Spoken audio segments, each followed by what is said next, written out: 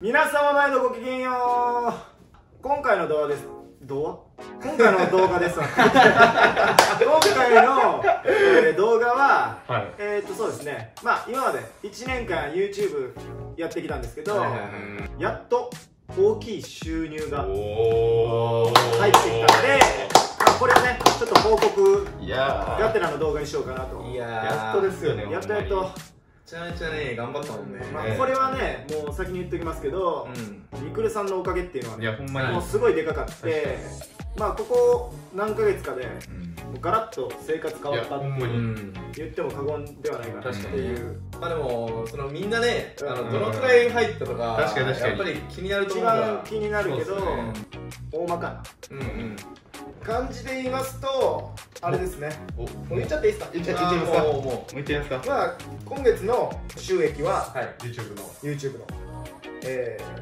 サラリーマンのお給料の2倍ぐらいですね。これはでかいんじゃないですか？すごいっすよ。これはでかいよね。普通にでかい。僕ら結構 YouTube 始めた時、大体みんな始める時はね軍資金とかだから確実な企画力をね持って始めるんですけど、軍資金もないわ、企画もこれバズるっていう企画もなしにまあ突っ走ったと、まあ勢いで始めて、そうでもう1年か。そうっすよね。1年でやっとよね。でもさ、そのなんかまあそのお金っていうところだけ見ればすごいこう投資したりとか帰ってきても全然こうもっともっとってなるかもしれないけど、そのやっぱり人のその宝みたいなのにこうすごい恵まれてる。やっぱりこう人のつながりですごいねいい人たちとつながれたりとかしたんでね。あとなんか僕ら自体も考え方とかすごい変わった。あ、確かにね。なんかいやまあ僕からしたらねメンバーにも恵まれてるのもあるし、関わってくれた方、まあコラボしてもらった方とか、まあ普通にマジで生活してたら、まあ絶対に関わることのない人たちとも出会うことができたし、その横のつながりが僕たちの財産かなって。お金にはね変えれない。そうほんまに。なんか1年ってめっちゃ早く感じた。なんか最初の頃の YouTube とか最近見ました。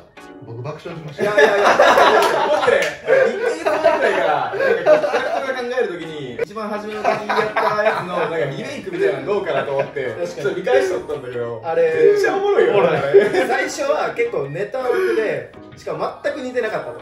まあ今でさえまだ全然なんですけど、もう見返したら余計に似てないから。いやなんか似てるんですよ。似てるんですけど、ちょっとそうめっちゃ恥ずかしい。恥ずかしがってるところは確かに。今はなんか完成されてるって感じで、なんか昔の時はなんかこう初々しいというか。確かに。まただからぜひ皆さんまたこの動画見た後ちょっと見返してください。メールカフェとかもうこれ話し出したらきりないんやけど、そのタピオカの時が初めて第三者の方と YouTube でコラボするっていう時で。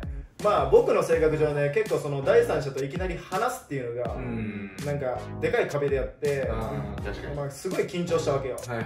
でまあ YouTuber ってまあ社会的にまあ認められつつあるんだけど、まあまだ全然そのねお遊びって思ってる人もいると思うし、まあいきなり街中でカメラに向けられてね、で全然知らないやつに声かけられて企画参加させられてってなったら普通に僕が何もやってなかったらなんだこいつと。確かにやばいことしてるもんね。そうもうそういう気持ちが最初あったから、そのなんて自分に自信持てなくてその声をかけられなかったと。